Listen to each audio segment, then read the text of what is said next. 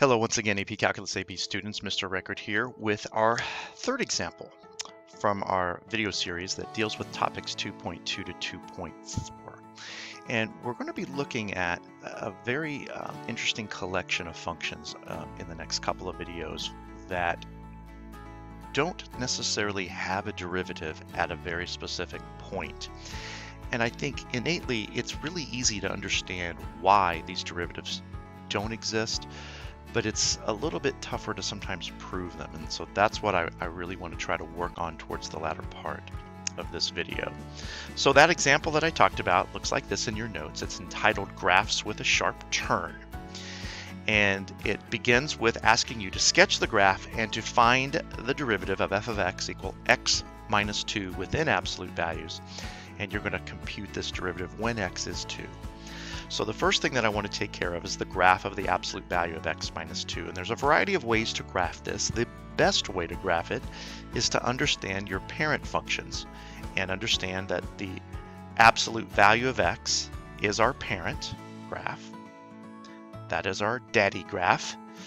And we should know that the absolute value of x is just a V shape.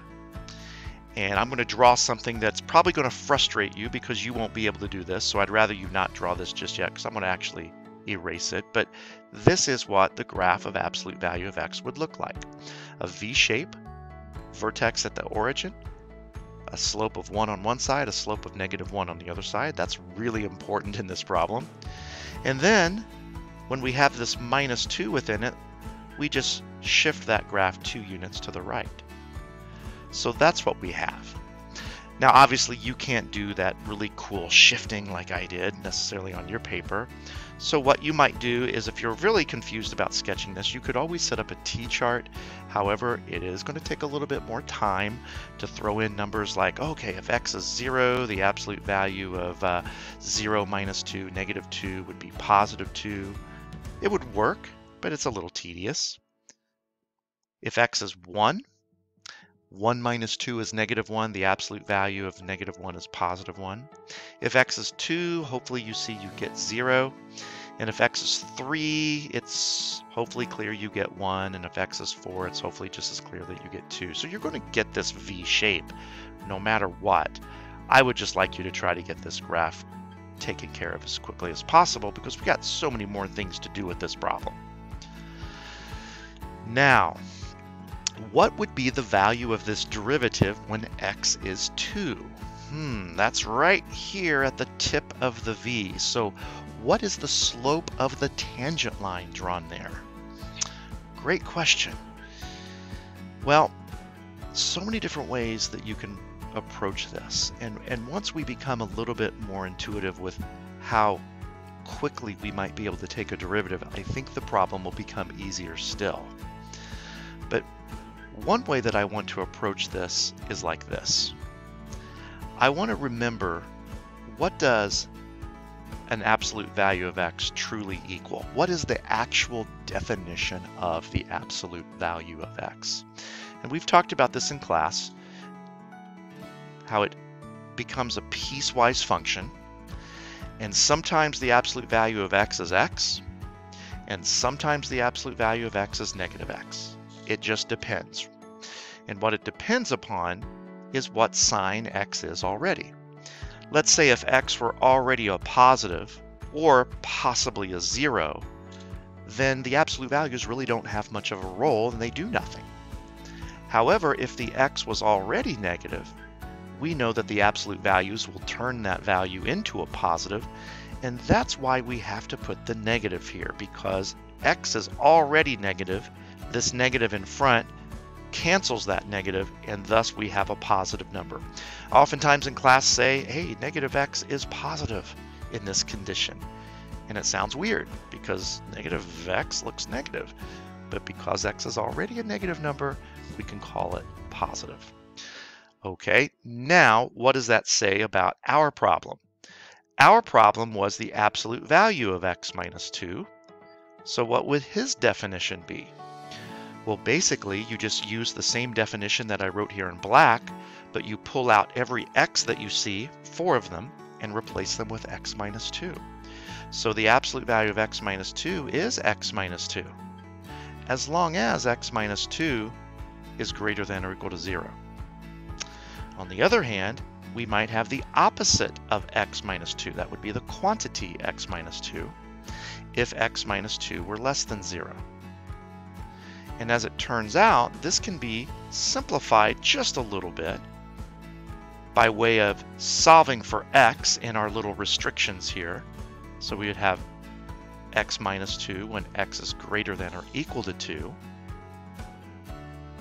And then if I want to, maybe I should suggest distributing the negative, and we have negative x plus 2, and that's true when x is less than 2. Now we have to think about our derivative, which is defined as a limit. Well,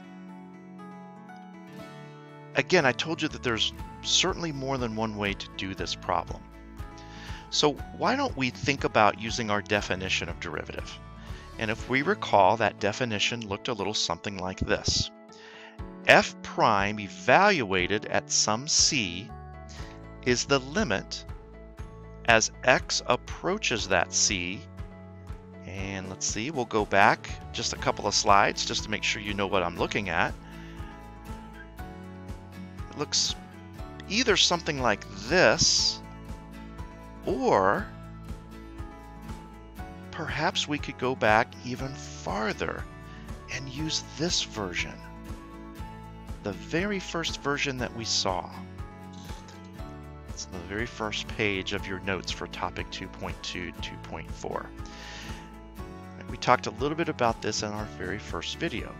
Limit as x approaches c of f of x minus f of c all over x minus c. Remember, if you're confused by this, all this is simply your slope, change of y's over change in x's, but I'm tricking the slope into thinking that it's finding the slope between 2 points into finding the slope at just 1 point. That's why I let the x approach c. That causes these two x values that are different to kind of meld into one single x value. So that's the formula that I'd like to use here in this problem. I wanted to take you back so you knew where this thing came from. All right, now let's dive right in and see what we've got. What we have here is f prime of 2. Right, we're finding the derivative, especially when x is 2. So I have my c value that's acting as a 2. The f of x is the absolute value of x minus 2.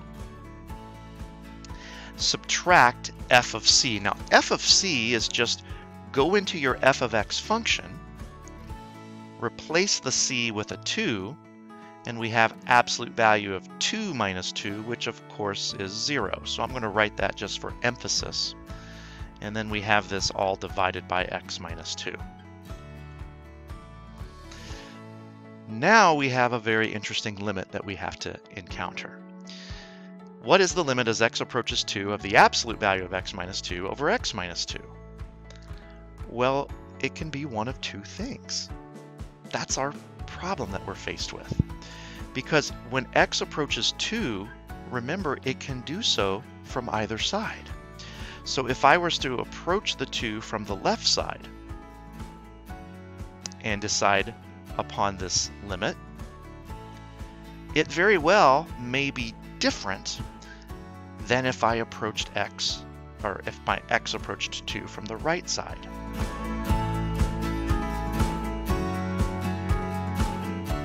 And this is where I think, to an extent, this definition can be a little helpful, because it can show you that you do get something very different for these two expressions, depending on if you plug a number in left of 2 or right of 2.